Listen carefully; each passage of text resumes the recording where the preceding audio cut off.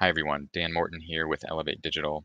In this video, I'm going to show you how to do a string replace inside of Power Automate using our connector Power Assist.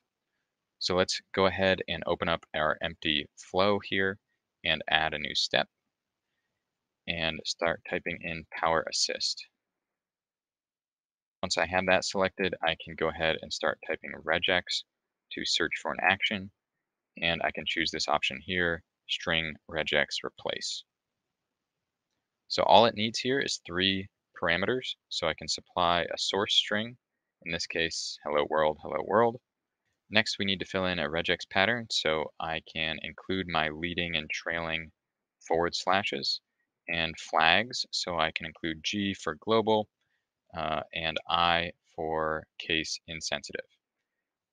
Now from there, I can add in my pattern. So I'm going to type W \W plus. So that's going to give me any word that starts with a W. So now let's type in our replace value, and I'm just going to put in earth, and there we go.